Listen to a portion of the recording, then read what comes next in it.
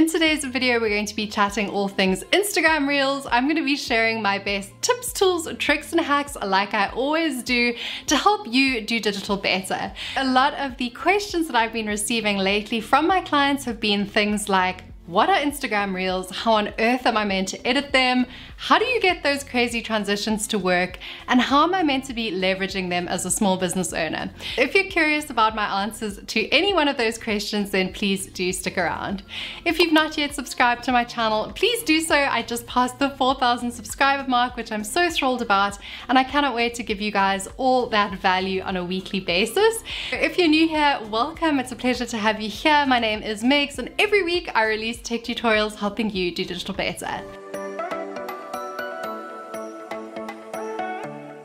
Let's start off with discussing what exactly Instagram Reels are. Now, Instagram Reels are actually quite different from the other forms of video content on Instagram. But you may or may not know that IGTV has actually been done away with completely, which is really marking the end of an era. With Instagram, it's not about long form content like, for example, on YouTube. Reels, although it is video content, it's really that short, snappy content, fleeting messages that have text overlays, typically super catchy audio, and often things like lip sync challenges. So it's not a format that we're really that familiar with, and it is quite a marked departure from the previous video format contents that have come before. It does appear on the feed, but it also appears in a dedicated feed that's just for Reels.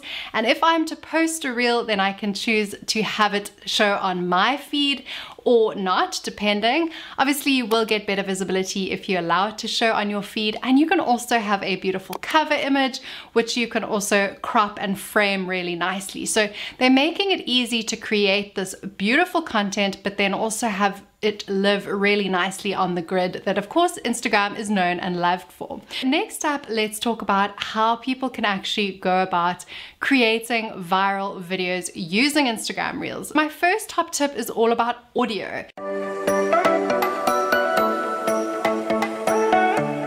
Gone are the days where you think of audio as a after the fact consideration. It really is part and parcel of the Instagram Reel itself. The very first thing that I'm going to advise that you do is every time you see on your Reels feed a repeating audio that crops up a number of different times. For example, there's a really popular one at the moment called Paradise on Earth.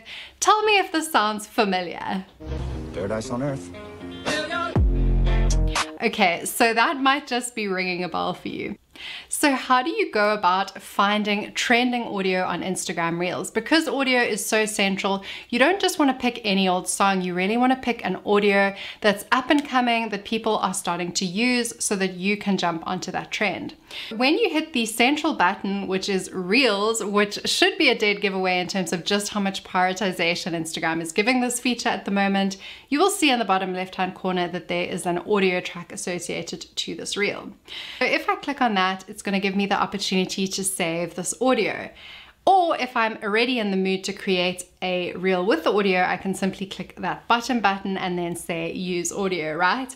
So where that's going to appear is it's actually the exact same place if you're outside of Instagram Reels and you're just going through your feed.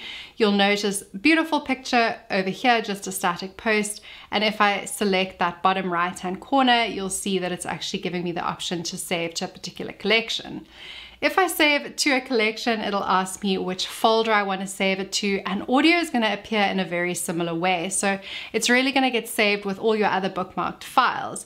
If you then go into your top right hand hamburger menu and you go to saved, you will notice that all the posts that you've saved are there, all the audio posts that you've saved, or if you've created specific collections with specific names, like for example, your industry or niche, you're going to find it here.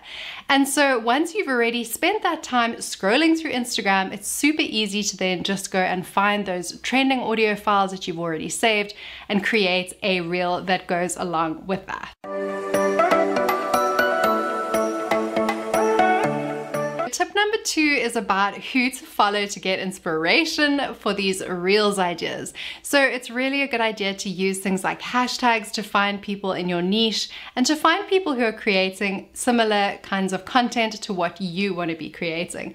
But further than that, I will give you 2 golden pieces of advice in terms of who to follow. And the first person I want you to follow is Adam Mosseri. His Instagram handle is simply Mosseri, and he is literally the head of Instagram. Oftentimes you'll see people post very speculative commentary around Instagram, like the feed is dead. You actually don't want that speculative gossip around Instagram and what it is and what it isn't. I really get frustrated with those sources of news. I'm really going to suggest that Mosseri, or the head of Instagram, is where you take your advice from, and it's not about these Instagram gurus telling you what is what. He is really exhaustive in terms of the content that he covers, so I would really suggest following him to understand how is the algorithm changing, because as I say, there's a lot of influence from platforms like TikTok, and so Instagram as we knew and love it is not the same anymore. The second person that I would really suggest that you follow, and you can follow her on either account, but definitely Reels Tips is going to be the one, the only. I absolutely love this account. They only recently started it. They already have 136,000 followers, and it is run by Taylor Loren. She is a course creator like me, and this Reels Tips account is really focused in terms of exactly how you can do different tutorials for different Reels.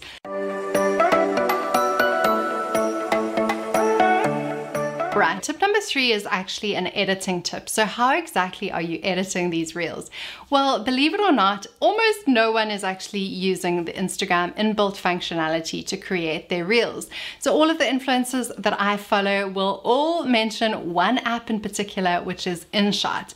So InShot does have a free version, however, it does create a watermark, and so you really want to upgrade to the premium version so that watermark falls away. On that exact point, a lot of people do sometimes use TikTok to create a particular short format video, and they'll then post it to Reels. But what happens is, because Instagram Reels can see that there's a TikTok watermark on it, the reach will significantly be reduced. So I'm going to list down below exactly the tool that you can use if you want to do the TikTok method to remove the watermark. It's really important that you do, or to save yourself a hassle, just have that premium version of InShot, and then it's going to allow you to edit a Reel very easily. I'm going to show you a Reel that I recently created using InShot, and then I will explain to you exactly how that editing functionality works. So sweet, yeah, I need it from you. Got my hands all on you, sweet. Everything I wanted, sugar like yes please, love is like candy. Sweet, yeah, I need it from you.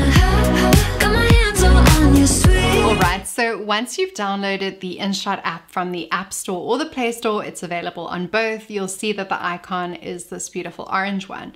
So what you're going to want to do is then go to Create New and Video, and it's going to give you the option to then hit the New button.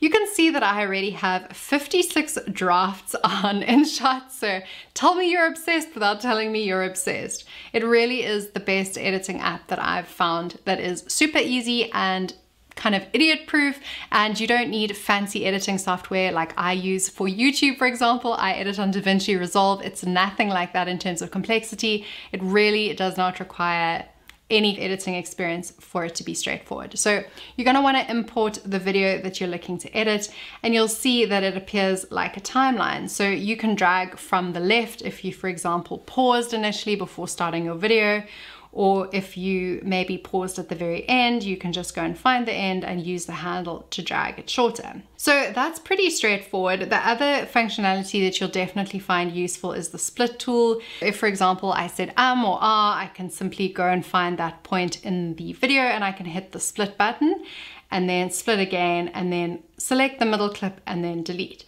Alright, so the reason that you see those timestamps appearing so prominently in the top right hand corner is that if you're using a timing tutorial, it will have specified, as we showed you a little bit earlier, exactly how long something needs to appear on screen. And so then that's really going to correspond with that figure that's in the top right hand corner. So here you can see, just by dragging it left or right, I can see just exactly how long that clip is actually going to show for. So the split functionality, as well as using the handles on either side, is really going to be your best friend. Delete is very self-explanatory. That would just be for removing pauses. The other tools and tricks that are really handy is, of course, speed. So for example, if you trying to do some kind of time lapse, maybe it's you trying to create like a clean tuck or like cleaning tutorial, you can actually double the speed all the way up to 100 times. Standard will speed it up at the same ratio across the board, whereas a curve will make it go a lot more custom, like slowly in the beginning and then fast at the end, or vice versa. And then other things that you can do is crop. Often when I import an image into my Instagram reel and I'm not editing video, the aspect ratio will be slightly off. So then all I'm going to do is go and find that image, click on it, and then I'll go to 16:9, which is the correct ratio. But because this is in the correct ratio, it's not actually giving me that option. All right, one of my favorite features and functionalities on the InShot app is actually just called volume. So it's super innocuous sounding, but actually it's one of the most handy things that you can do. So how you're going to use this is, first of all, a lot of your clips will have audio. So for example, it could be me cheersing a glass, but actually I want Kourtney Kardashian saying, "I'm just living life." So you don't actually want the audio of me cheersing in the background, you just want Kourtney Kardashian. Terrible example. So if that were the case, you'd literally simply click on that video and you'd hit volume, and then you can actually see the volume of the clip, so the native volume of the audio that's associated.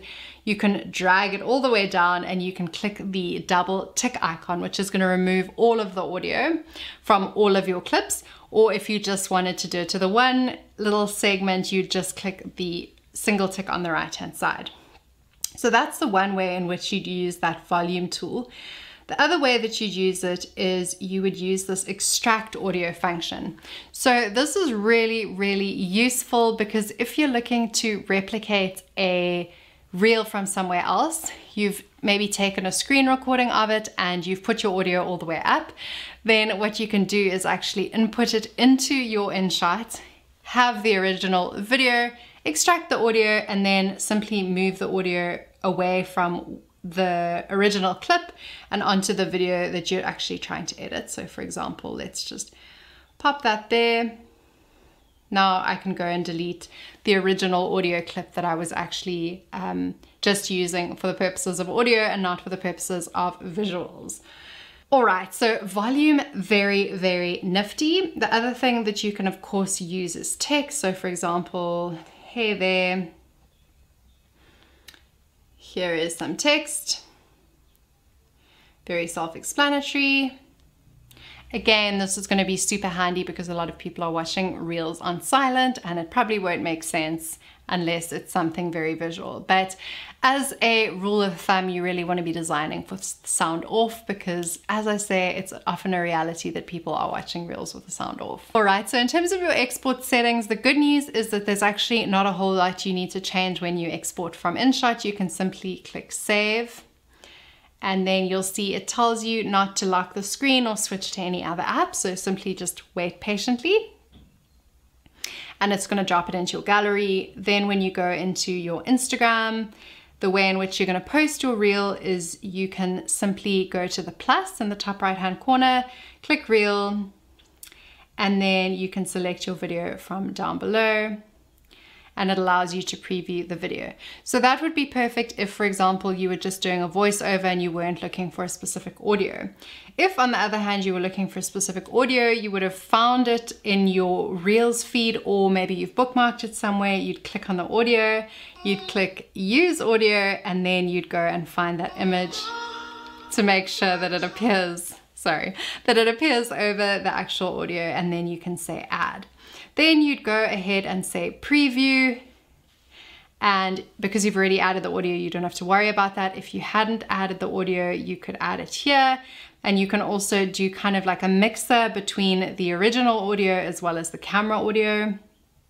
If you're not looking to import your video, but you're actually just wanting to record it and then post it immediately, you can of course go into Reels and simply hold down on this button, and it's going to record you in real time. So it doesn't necessarily have to be imported. You could actually create it on the go, but as I say, from the purposes of batching, you're probably going to have it saved from InShot in your gallery and then be importing it.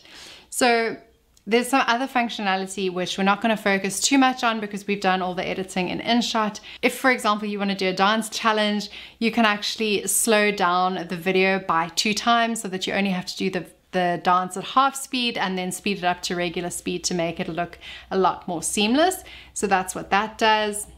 You can also use the layout functionality, which is going to help you to add multiple different videos if that's something that you want. Scale is going to help you to ensure that everything's cropped correctly. And then timer is simply going to give you a countdown so that if, again, you're doing some kind of dance challenge, that you have 3 seconds to maybe move away from your camera or get into position for your dance. But as I say, most of the time I'm simply adding it from my gallery because I've already saved it.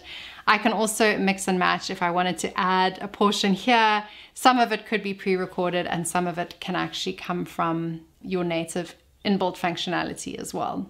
All right, so let's talk about posting best practice. If you've now got your videos all set, you can simply click next. This is where you're going to upload your cover. You can either drag and drop from left to right in order to use a still, or there you see, or you can add from camera roll in order to actually overlay an image over and above.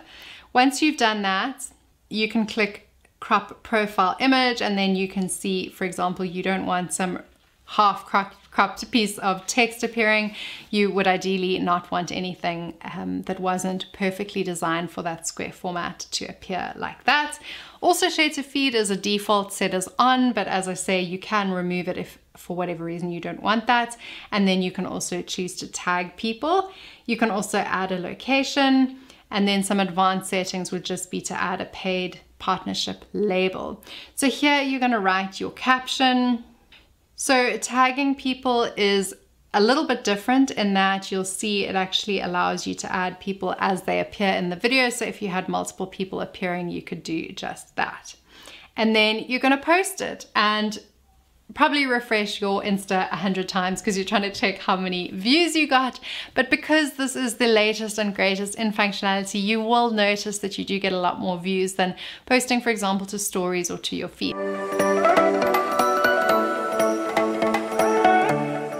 Alright, so my next top tip is actually saving reels to drafts. So do not be fooled, people are not actually creating reels and then uploading them. Many people are actually saving them to drafts and then leaving them there until such a point as they're ready to post. So what this means is that it's going to help you to batch your content. So when you're in the mood to actually create your reels, you can create 10 without having to upload all 10. I will show you exactly how you actually save to drafts and how they're going to appear afterwards so that when you're trying to access them, it's as easy as posting in 1, 2, 3.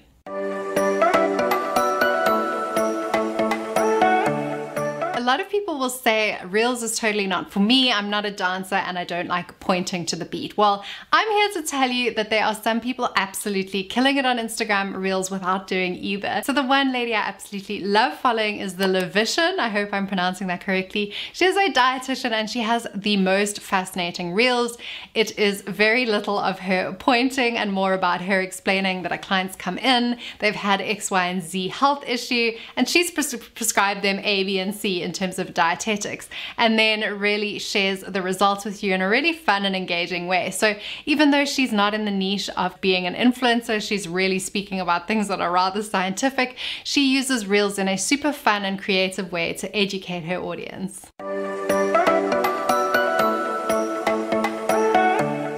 So you really are going to want to create a cover for your Instagram Reels. The reason why is in the same way that you wouldn't spend hours and hours creating the perfect YouTube video and then not having a killer thumbnail. You really want to approach the same ethos when it comes to Reels. You really do want to be creating covers for business purposes so that people know what that Reels is about and really to draw them in. The software that I use to do this is of course Canva. Do I use any other design software? It is super easy to create Reels covers and you can type in Reels cover or cover, and you'll be able to find beautiful templates. And when you upload that cover, you can actually subsequently, if you've uploaded a cover, go and change it. That means if you realize it's actually not working in your feed and you want to make an update, you can go ahead and just switch those out, which is one of the functionalities that I love the most. Because previously all that was happening is I was like, oh, I don't like how that displays on my feed. Let me remove it from my feed or delete it entirely. And this is going to give you that little bit more flexibility in terms of actually making sure it appears beautifully on your feed. The next question that I do get a lot is whether or not to have your reel appear on your feed or to just have it appear in the reel section. It actually does make quite a big difference in terms of the visibility. You really ideally would want it to appear on your feed so that it's kind of living with the rest of your content, and it is going to encourage people on every account to listen and watch your reel. But if for whatever reason you don't want it to appear on your feed, that is totally possible.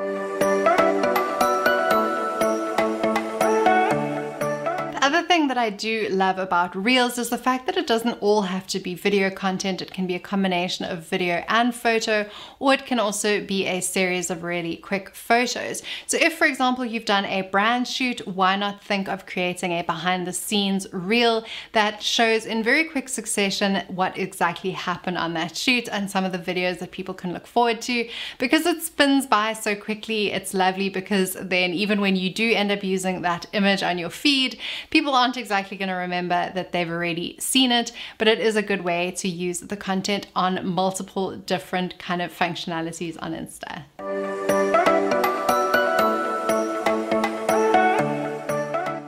Thing that you're really going to want to do when you take a reel live is to share it to your stories. So of course all of the functionality is like meddling into one another, but this is going to make sure that people do see that there's something new to go and look at. And there's some super cute GIFs which have kind of messaging around new reel, go check out my reel, and so forth. So definitely do check those out to make sure that you're driving as much traffic as possible to your reel when you initially launch it. And that brings us to the end of today's Instagram reel tutorial. I hope that it was real helpful. Sorry, I couldn't resist. And I hope that you are subscribed by this point if you're not yet already. I again want to just say thank you so much to everyone who has supported my channel. It honestly means the world to me that I get to do exactly what I love, and YouTube is a very big part of that. Please feel free to reach out in the comments, leave me any queries you may have down below. I would absolutely love to help you out, and I cannot wait to see you in the next video. Bye!